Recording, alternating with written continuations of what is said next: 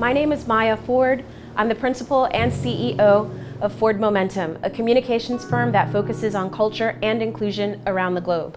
I decided to attend Lagos Business School's owner management program because I was having difficulty understanding how to make my business grow.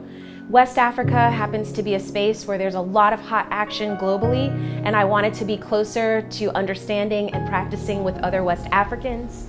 Nigeria in particular has a burgeoning market of hot talent, creativity, and in this class I've been able to have focused attention on me, just me as a business, as a woman, as a person of color, as a Black person, which is so important to persons like myself in the Americas. But also, I'm able to connect with other businesses that are just like mine. We're engaging in difficult, complex issues in education, in entrepreneurship, and the OMP program is allowing us to be able to dissect that piece by piece, but practice in a safe, healthy environment.